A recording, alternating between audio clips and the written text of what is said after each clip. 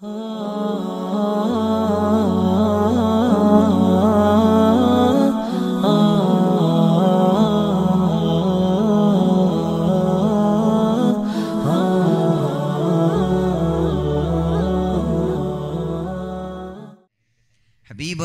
ഖുർആനിൽ അല്ലാഹു റബ്ബുൽ ഇസ്സത്ത് പറയുകയാണ്, മനുഷ്യനോട് നാം അവന്റെ മാതാപിതാക്കൾക്ക് ഗുണം ചെയ്യണമെന്ന് പറഞ്ഞു. വഇൻ ജാഹദാക ലിതുശ്രിക ബി മാ ലൈസ ലക ബിഹി ഇൽം. ആ മാതാപിതാക്കൾ നിന്നെ നിർബന്ധിച്ചാൽ, അല്ലാഹുവിനോട് പങ്കു ചേർക്കണം എന്ന് നിന്നെ നിർബന്ധിച്ചാൽ, ഫലാ തുതിഉഹുമാ, അവിടെ നിങ്ങൾ അവരെ അനുസരിക്കാൻ പാടില്ല. വിശുദ്ധ ഖുർആൻ മാതാപിതാക്കളെയും ഒഴിവാക്കേണ്ടി വന്നേക്കാം. മാതാപിതാക്കൾ ഒഴിവാക്കേണ്ടി വന്നേക്കാം. ആർക്ക് വേണ്ടി? അല്ലാഹുവിന് വേണ്ടി. മഹാനായ സഅദ് ഇബ്നു അബീ വഖാസ് റളിയല്ലാഹു അൻഹു പ്രഗൽഭനായ സ്വഹാബിയാണ്. സഅദ് ഇബ്നു അബീ വഖാസ് റളിയല്ലാഹു അൻഹു പരിശുദ്ധ ഇസ്ലാമിലേക്ക് കടന്നു വന്നപ്പോ പ്രിയപ്പെട്ട മാതാവ് പറഞ്ഞു, മോനെ, നീ നിന്റെ പുതിയ ആദർശത്തിൽ നിന്ന് മടങ്ങി വന്നാലല്ലാതെ ഞാനൊരു ഗ്ലാസ് പച്ചവെള്ളം കുടിക്കില്ല, ഞാൻ ഭക്ഷണം കഴിക്കില്ല മോനെ, ഞാൻ പട്ടിണി കിടന്നങ്ങ് മരണപ്പെടും മോനെ. സഅദ് ഇബ്നു അബീ വഖാസ് റളിയല്ലാഹു അൻഹു ദൃഢമായ തീരുമാനമാണ്. ഇസ്ലാമിലേക്കാണ് കടന്നു വന്നത്.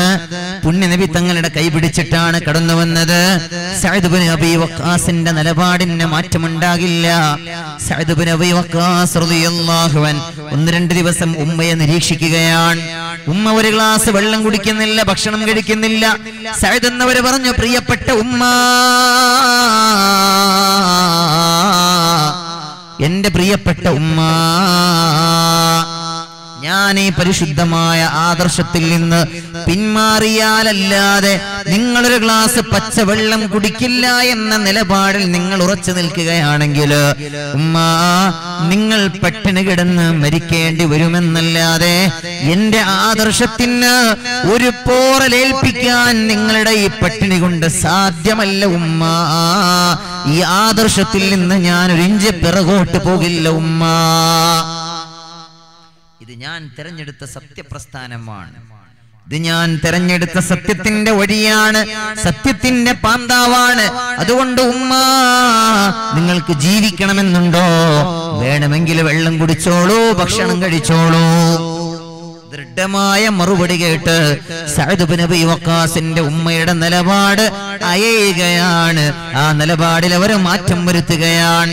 പ്രിയപ്പെട്ടവരെ, ഞാൻ പറഞ്ഞു വന്നത്, അങ്ങനെ അല്ലാഹുവിന് വേണ്ടി ഒരുപക്ഷെ മാതാപിതാക്കളെ ത്യജിക്കേണ്ടി വന്നേക്കാം. അടുത്ത കാലത്ത് നമ്മുടെ നാട്ടിലൊരു പെണ്ണ് ചെയ്തത് വലിയ ത്യാഗമാണ് അല്ലേ? അറിയോ? അറിഞ്ഞൂടെ? ആരാണ്? ആർക്കും അറിഞ്ഞൂടെ? പത്രമായി ഒരാളെന്ന് പറഞ്ഞാണ്, നോക്കട്ടെ. രാഹുൽ ഗാന്ധിയോ?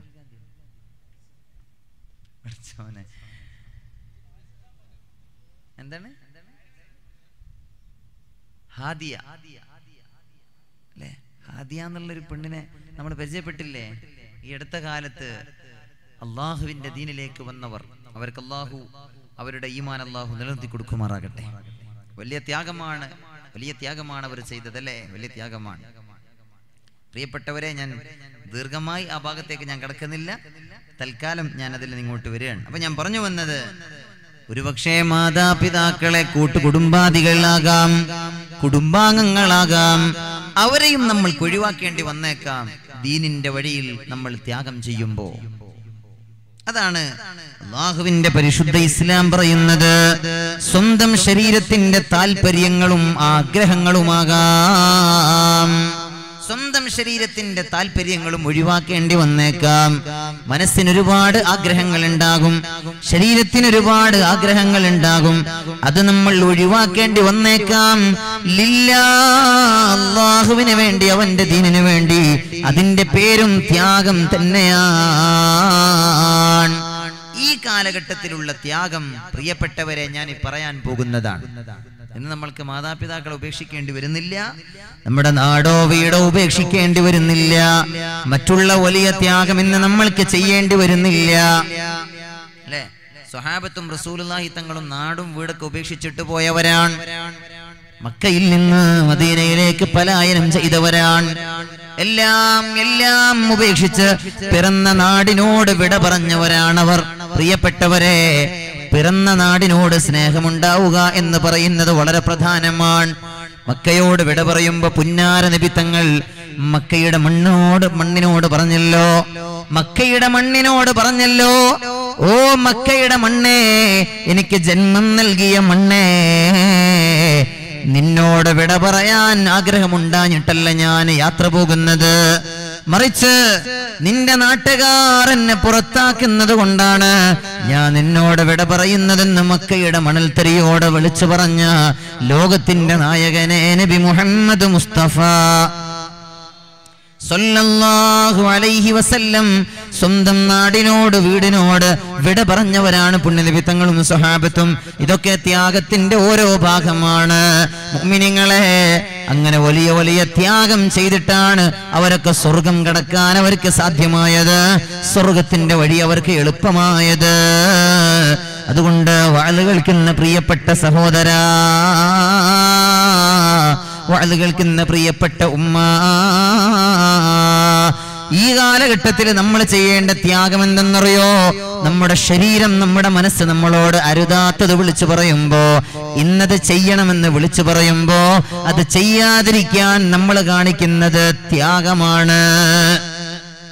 അത് ചെയ്യാതിരിക്കാൻ ഇന്നൻ നഫ്സ ലഅമ്മാറതും ബിസ്സൂ, തീർച്ചയായും മനസ്സ് അരുതാത്തതേ നമ്മളോട് വിളിച്ചു പറയുള്ളൂ. സിനിമ കാണാൻ, അരുതാത്തത് ചെയ്യാൻ, വ്യഭിചരിക്കാൻ, അതുപോലെ മയക്കുമരുന്നിന്റെ അടിമകളാകാൻ, അതുപോലെ ആളുകളുടെ വല്ല വസ്തുക്കളും മോഷ്ടിക്കാൻ, ഇങ്ങനെയൊക്കെയാണ് മനസ്സ് നമ്മളോട് പറയാ. തെറ്റുകുറ്റങ്ങളിൽ ഏർപ്പെടാനാണ് മനസ്സ് പറയാ. അങ്ങനെ മനസ്സ് പറയുമ്പോ പാടില്ല പാടില്ല, ഇതെന്റെ മതം അനുവദിച്ചിട്ടുള്ളതല്ല എന്ന് പറഞ്ഞ് ആ മനസ്സ് പറയുന്ന കാര്യങ്ങളെ ഒഴിവാക്കാൻ നമ്മൾ കാണിക്കുന്ന മനസ്സ്, അത് ത്യാഗത്തിന്റെ മനസ്സാണ്, അത് ത്യാഗമാണ്. ഈ കാലഘട്ടത്തിൽ നമ്മൾ ചെയ്യേണ്ട ത്യാഗം ഈ ത്യാഗമാണെന്ന് നബിയുനാ റസൂലുള്ളാഹി സ്വല്ലല്ലാഹു അലൈഹി വസല്ലം. അല്ലാഹു നമുക്ക് നല്ല ബോധം നൽകട്ടെ. ആമീൻ യാ റബ്ബൽ ആലമീൻ. ഈ കാലഘട്ടത്തിൽ നമ്മൾ ചെയ്യേണ്ട ഏറ്റവും വലിയ ത്യാഗം അതാണ് മുഅ്മിനീങ്ങളെ. തെറ്റ് ചെയ്യാനുള്ള സംവിധാനങ്ങൾ ധാരാളമാണ്, കുറച്ചൊന്നുമല്ല. പഴയ കാലം പോലെയല്ല. നമ്മുടെ കൈകളിലുള്ള സ്മാർട്ട് ഫോണുകളിൽ വിരലൊന്നമർത്തിയാൽ ലോകത്തിന്റെ ഏത് ഭാഗങ്ങളിലുള്ള ഏത് തോന്നിവാസവും നിഷ്പ്രയാസം നമ്മുടെ സ്വകാര്യ മുറിയിലിരുന്ന് കാണാനുള്ള സംവിധാനം നമ്മുടെ മുമ്പിലുണ്ട്. എല്ലാം തുറക്കപ്പെട്ട ലോകമാണിത്, അല്ലേ? ഫിത്നകൾ നമ്മുടെ മുമ്പിൽ അങ്ങനെ വെളിവാക്കപ്പെടുന്ന കാലം, അത് അവസാന നാളിന്റെ അടയാളമാണെന്ന് പരിശുദ്ധ റസൂലുള്ളാഹി സ്വല്ലല്ലാഹു അലൈഹി വസല്ലം. ഫിത്നകൾ അങ്ങനെ വെളിവാക്കപ്പെടുക. നമ്മുടെ ചെറുപ്പക്കാർ, നമ്മുടെ പ്രിയപ്പെട്ട യുവാക്കൾ കാണാൻ പറ്റാത്തതായി വല്ലതും ഉണ്ടോ?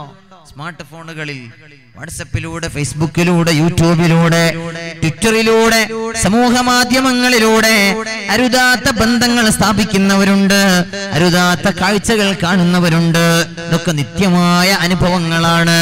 എത്ര ചെറുപ്പക്കാർ അശ്ലീല വീഡിയോകൾ കാണുന്ന എത്ര ചെറുപ്പക്കാരുണ്ട്.